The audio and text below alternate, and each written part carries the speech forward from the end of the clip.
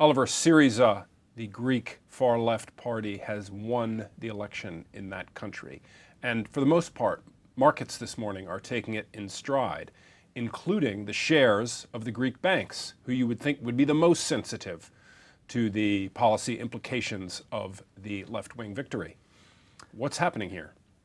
Well, I think what's happening is that the victory was perhaps priced in. Shares in Greek banks had fallen heavily over the past few months, between 30 and 60%, depending on the bank for the four biggest of them.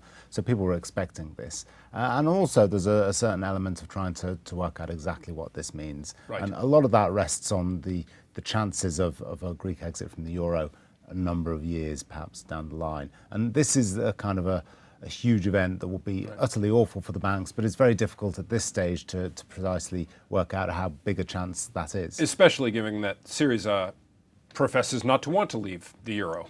No, and neither do other Eurozone governments want the Greeks to leave, but who knows where the policies in the new government will lead it. So putting aside the possibility of something really horrible happening some number of years down the road, are there sort of nearer term risks or opportunities for these institutions? Yes, there are certainly nearer-term horrible things happening to the banks, if you want to look at it that way. The most immediate is the chance of deposit flight, people getting worried by the state of the economy or politics and just withdrawing their money from the banks.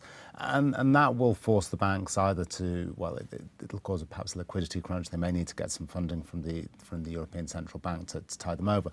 But in order to rebuild deposits, they may have to increase their deposit rates, which will depress their returns. On the other side of things, it may be that the new government will lean on the banks a little more, either to lend more or to be more generous in forgiving bad debts, and then that will increase their bad debt charges. So a squeeze on margins from both sides really is the near-term problem for them. Even keeping that point in mind, though, given, as you pointed out, how much these stocks have fallen, might there be a little bit of an opportunity here?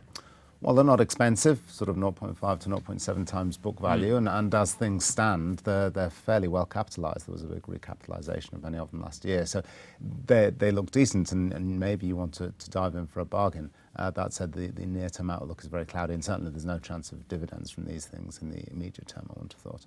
No, not shares for grandma. No. Thanks very much, Oliver.